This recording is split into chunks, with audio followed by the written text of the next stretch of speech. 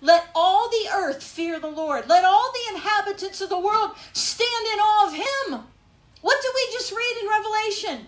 The unsaved masses will say, who is like the beast? And they'll follow after a satanic charlatan, right? A liar, a fraud, a fake. When the Bible says, let all the inhabitants of the world stand in awe of God because he's the creator. I want to ask you a question. If you have a Bible, circle it in there and ask yourself this question. Am I living in awe of God? Because if on a daily basis you will force yourself to get into the Bible, quit looking at all the world circumstances and personal circumstances, get into the Bible, remind yourself who God is, and say, today I'm going to live in awe of God. He's going to be the biggest thing to me. Because he is the biggest thing.